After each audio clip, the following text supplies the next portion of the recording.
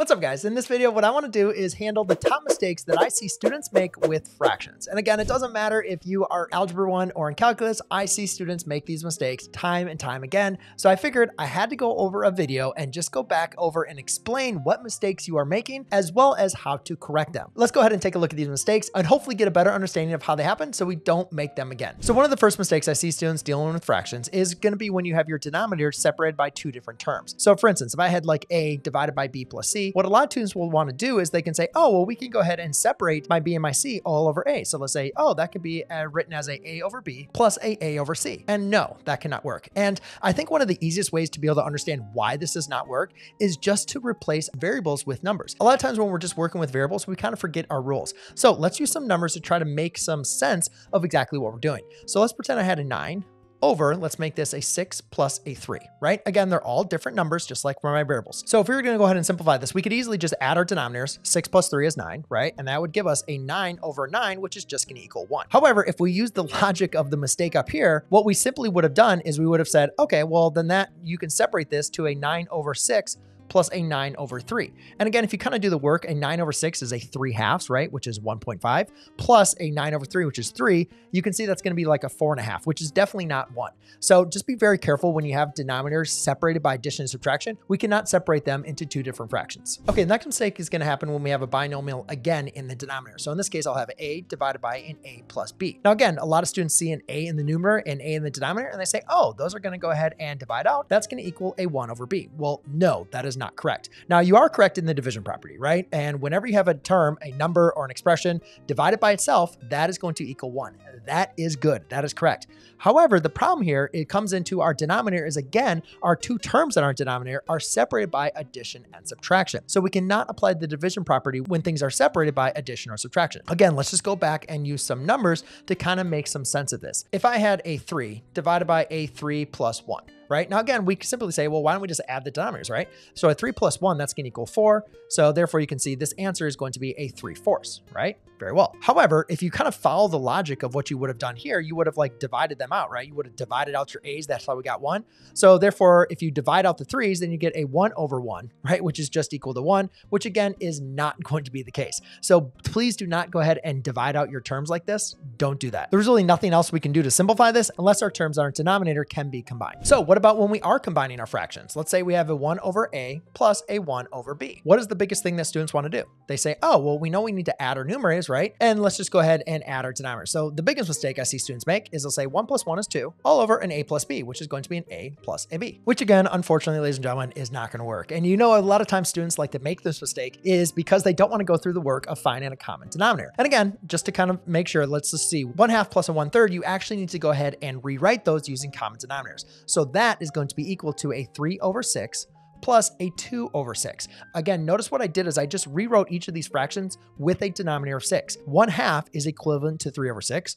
1/3 is equivalent to a 2 over 6. And basically what I did is I just multiplied a 3 over 3 on this fraction and a 2 over 2 on this fraction. That's what gave me my common denominator of 6. And now I basically just apply my operation in my numerator and I leave the denominator the same. So 3 plus 2 is going to be a 5.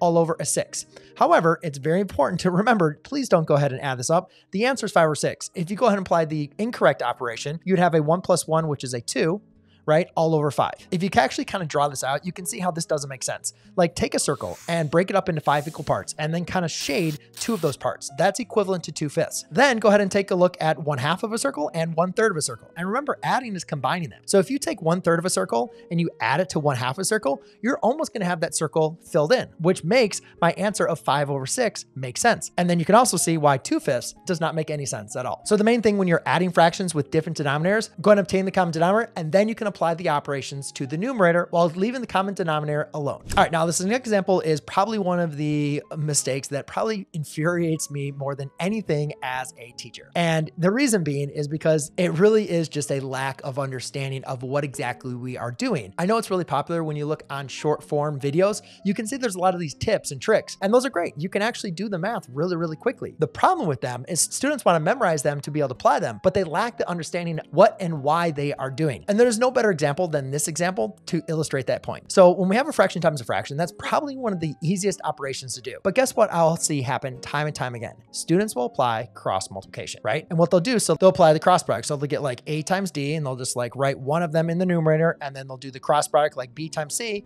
and they'll pick one of those in the denominator. And this is absolutely incorrect. Now, the cross product is a tip and technique that we use when we're solving a proportion, but students just think of cross product, they hear the word product, and then they just think that whenever we're doing multiplications with fractions, that's what we want to do. So please be very careful. And again, the best way I can explain this is, again, just to use some numbers. Maybe you make this mistake, or you're kind of wondering, well, why does it not work? So let's go and take a look at exactly with some numbers of why this would not make sense. Let's just pretend I had a 1/2 times another 1/2, right? Okay. Now, when we're thinking about multiplication with fractions, you can think of the word of. So like, for instance, if I was going to multiply 1/2 times 4, that's kind of like the same thing as like, what is 1/2 of 4? Now, hopefully you know the answer is 2. So what if I said, what is 1/2 of 1/2, right? What is half of 1/2? You would multiply them. But think about, what is 1/2 of 1/2? Well, it's 1/4, right? So if you apply the cross product, you're not going to get 1/4. So how can we get 1/4? That is simply by multiplying straight across. Numerator times numerator, and denominator times denominator. And you can see how that works. It is not the cross product. It is not like 2 times 1, which is 2, over 1 times 2, which is 2, right? Do not do that. So the cross product only works for proportions, but I just prefer not even to think about it. I prefer not even to go there. Just remember, when you're multiplying fractions, multiply straight across. Now, the last one is a tricky one. You might actually be very familiar with all of these mistakes up to this point, but one of the ones that I think trips up the most amount of students, especially in the advanced classes, is going to be when I have A divided by B divided by C, right? Because most students are like familiar with the fraction, right? That's a comparison between two values. Like 4 divided by 2 makes sense, right? How many times is 2 divided into 4? But what about when we have A divided by B divided by C? Now we have two fraction marks. How do we decide what is in the numerator and what is in the denominator? So what a lot of students will do is they'll simply say, well, remember, whenever you divide by a fraction, that's going to be the same thing as multiplying by a reciprocal. So what a lot of students will do is they'll say, all right, let me rewrite this as an A times AC over B. So therefore that is now going to equal AAC over AB. And that is incorrect. Do not do that. What I want you to understand is we can also write this using division, like A divided by B divided by C, right? But what I want you to understand here is when we do division like this, we work from left to right. This is A divided by B, and then that quotient is going to be divided by C. So the first two terms that are going to be grouped are going to be my A divided by my B, okay? So we have my A divided by B, that is going to be divided by C. So how do we divide this fraction by C? Well, what you're going to want to do is rewrite C as a fraction. So what I can do here is I take A divided by B divided by C over 1, right? Any number can always be rewritten as 1.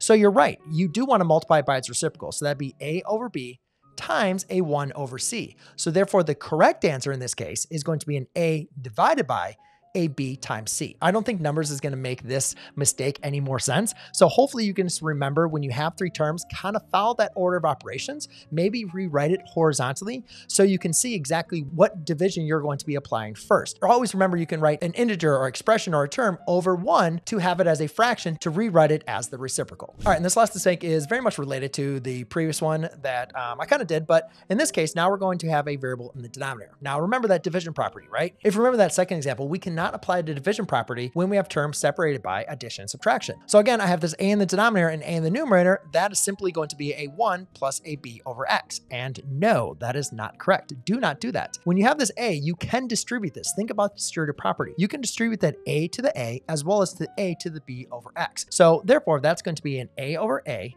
plus a bx over a, which you are going to get the 1, right? Those a's are going to divide to 1, but you have to make sure your bx is also being divided by an a. So therefore, that's going to be 1 plus a bx all over an a. And again, like, this can make some sense here. Even if you have a plus b over a, you know, we could think about this as like a 2 plus 4 divided by 2, right? And if you were just to do your math across here, 2 plus 2 is going to be 6 over 2, which is equal to a 3, right? That does not equal, if the 2's divide out, a 4, right? Do you notice how those are not the same? Just make sure that you either simplify your expression or whatever term, if it's you have a single term, and make sure you divide it into each of those terms that are separated by addition and subtraction in your numerator. Now, if you want to go and check out the top algebraic mistakes that I see students make inside the classroom, go ahead and check out the next video that I made for you here, or go ahead and check out more examples and resources I have for you down below. Cheers.